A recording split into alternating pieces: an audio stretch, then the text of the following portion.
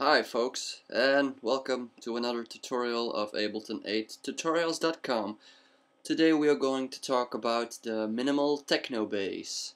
What is so special about these basses is that they have a lot of groove in them. A lot of groove, some pitch changings going on, and also sidechain compressing effect on the bass sounds. So, what we're gonna make today is this.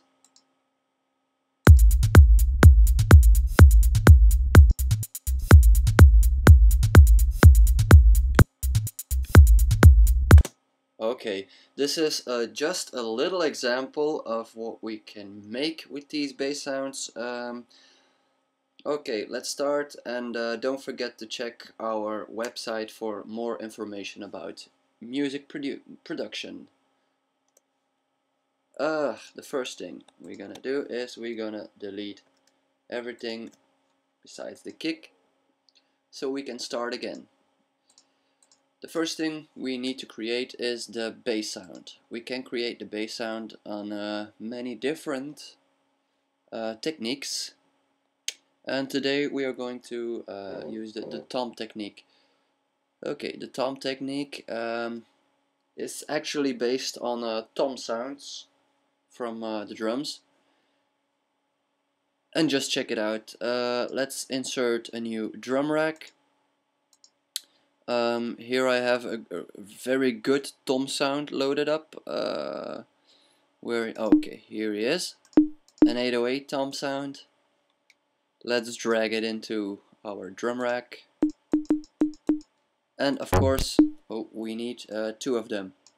One for the lowest part of the bass, and one for the more pitched parts of the bass. Now, let's create the bass sound. The first thing we have to do is we have to transpose it downside. So let's try -27. Okay, that's pretty low. How low can you go? How low? Okay, now play a little bit with these attack knobs here. The main thing we have to do is we have to make the sound a bit more rounder, less aggressive, and less clipping. That's the main reason why we attack this sound and release also a little bit more. Okay, that should do the trick. Now let's go over to our second tom and do the same, but we're gonna decrease the transpose a little bit less. So let's try -18. Okay, now attack this also. This one doesn't have much release. Okay, so let's begin. Make a MIDI clip to play the kicks. There we go. Pretty hard kick. Then our bass sound. Take a new MIDI clip. This is the high. This is the low. We're gonna start with the high ones. There we go. Okay.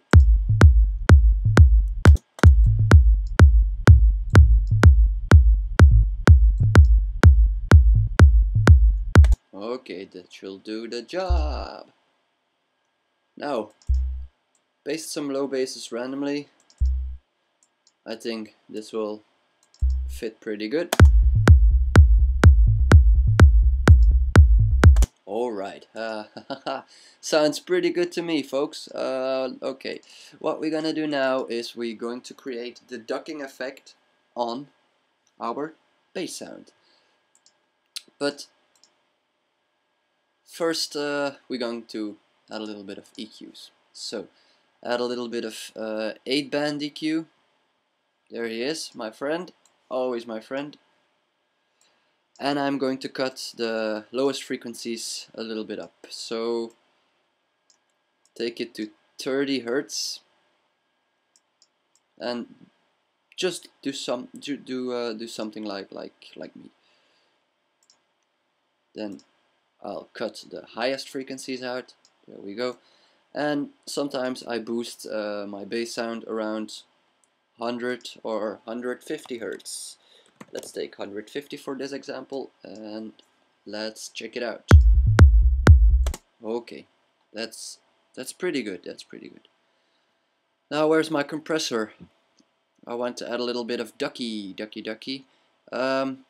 We call it the ducking effect, the sidechain compressing effect. It has other names, but these are the two main nicknames. There we have our compressor. Now, to make this sidechain happening, we have to click this little arrow and activate the sidechain. Our input source is the kick drum, this one. And let's play with the threshold. Normally it has to be somewhere around the middle. Boost up the output a little bit and set the ratio to 5. 5 or more, we'll see. Let's listen.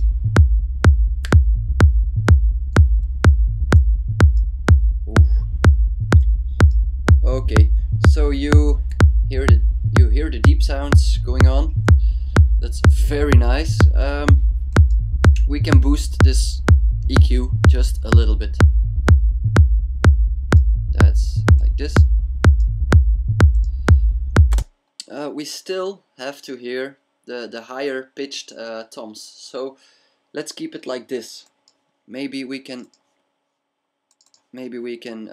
put the velocity up a little bit from the higher bass. Let's take 10%. Okay.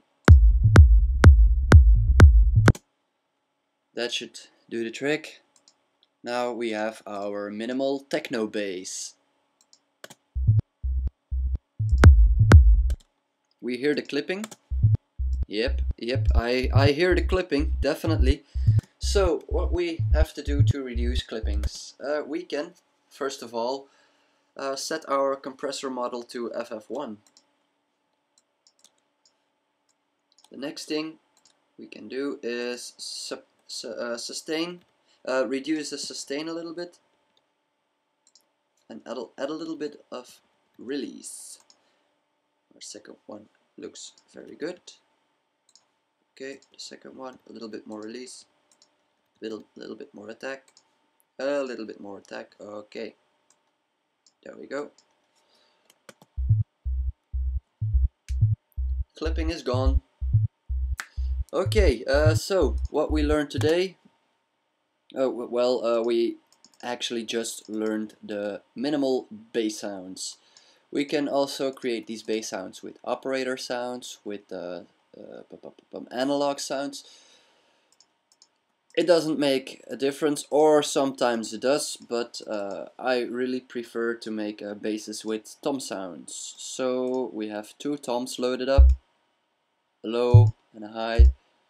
These two will give us a groove, and the groove is hearable on these two loops.